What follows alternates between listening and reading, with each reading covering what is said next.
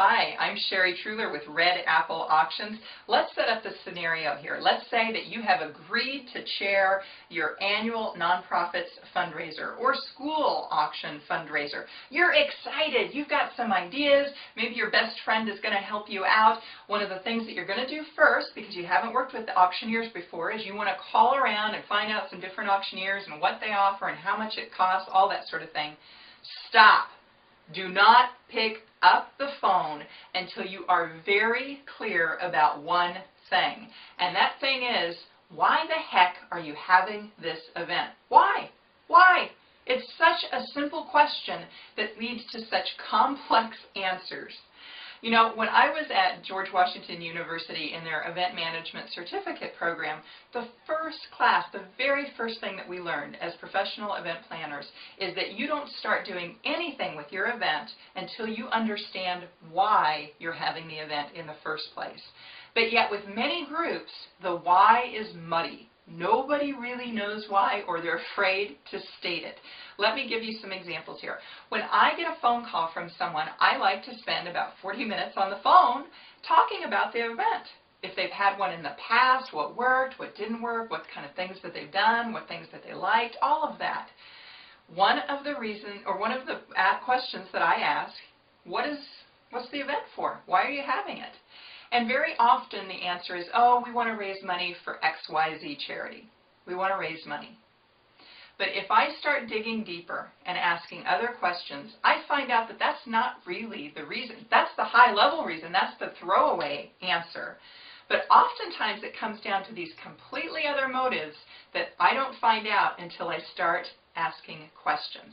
So what I wanted to do is encourage you to be honest with your auctioneer and talk about why you're having the event. So what I've done is I've jotted down some of the reasons, the ulterior motives, if you will, why people have an auction that would be important to share with your auctioneer.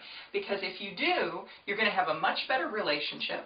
The auctioneer isn't going to waste your time telling you to do things that aren't going to help you reach your goal, and you're going to have an easier relationship. This is better for you if you know up front. So let's kind of go through some things. First off, pressure from donor. There are sometimes a group, in fact one of the groups I worked with a couple of years ago, for the very first time that they'd done a live auction, they'd never done a live auction before, I said, well, what is it why are you having this auction? Pressure from a donor. Someone had donated a fabulous trip. It was overseas, 7 days.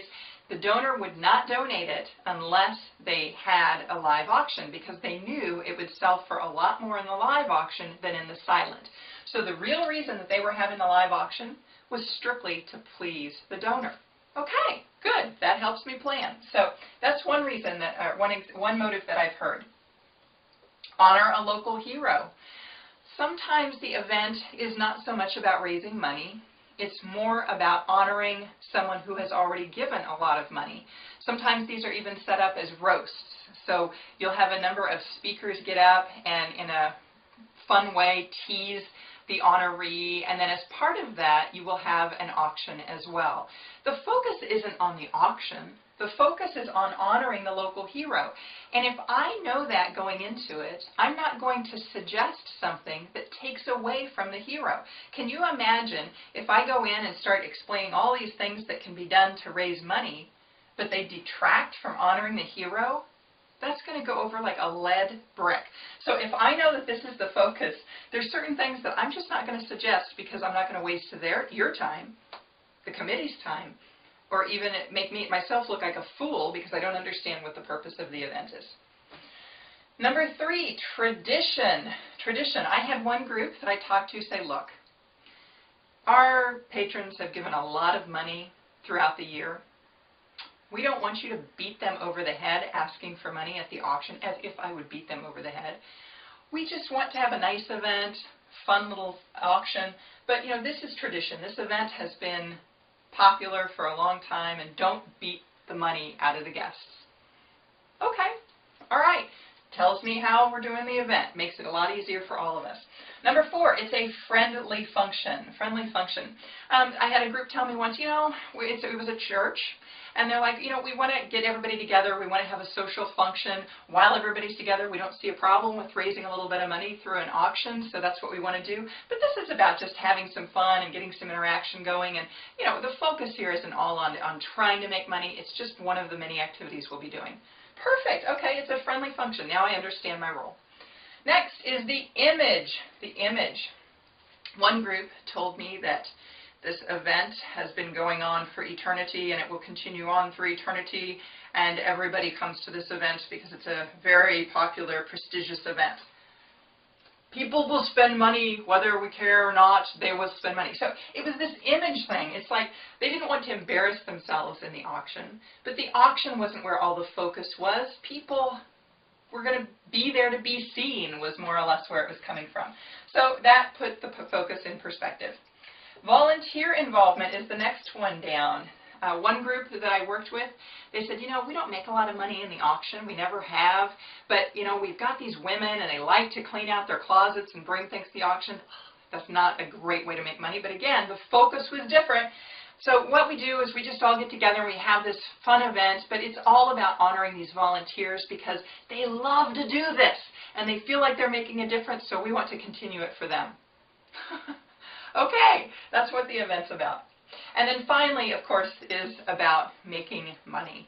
And if I'm working with a group, and oftentimes they're like first-time out schools, maybe who are doing an auction for the very first time, and they're like, Sherry, we need $50,000 to save our music program, or we've got to have $100,000 because this program that we have for the homeless kids is going to go away unless we raise that money. I know that whatever I suggest that's going to help them make money, they're going to do it. They're going to rearrange the program. They're going to pull different speakers. They are going to make that work because the goal is to make money. So therefore, I'm going to be very strategic in what I suggest because I understand. I'm Sherry with Red Apple Auctions, and if you are looking for great information on how to improve your benefit auction in whatever capacity you're aiming to do, you can visit the website. We have a free gift out there. It's called our Auction Item Guide. It lists the top 100 items that we are selling for over their value in benefit auctions today. So if you're looking for some new ideas, some fresh ideas, creative things, why don't you go ahead and get that. Just give me your email and I'll instantly send it out to you so you can share that at your next procurement meeting. Hey, thanks for watching and good luck to you in your auction.